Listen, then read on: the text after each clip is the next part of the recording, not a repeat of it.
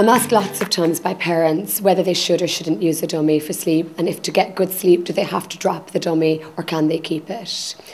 I am pretty ambivalent where dummy use is concerned, and I think that as parents we need to make that decision for ourselves. But I will tell you some information about the dummy from my own experiences within my practice. I think that using a dummy once feeding has been established in the early weeks is actually quite a useful tool to help invoke the calming reflex from your new baby and to help develop other ways other than feeding to calm and soothe your baby. However, I am mindful that beyond about 4 to 5 months, the dummy becomes less of a soothing tool and more of a sleep prop, which means that if your baby sucks on the dummy to go to sleep, they may need the dummy to be replugged for them on numerous occasions throughout the course of the night.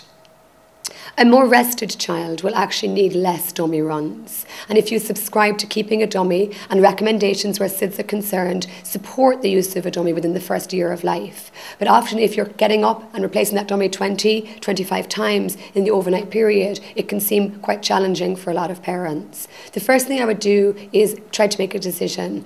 Do you subscribe to keeping the dummy? And if you do, and you get your child well rested and they learn how to sleep well, you may still always have to do a dummy run here and there, especially within the first 8 to 9 months until your child developmentally gets the skill set of being able to source and find the dummy and put it into his own mouth in the overnight period.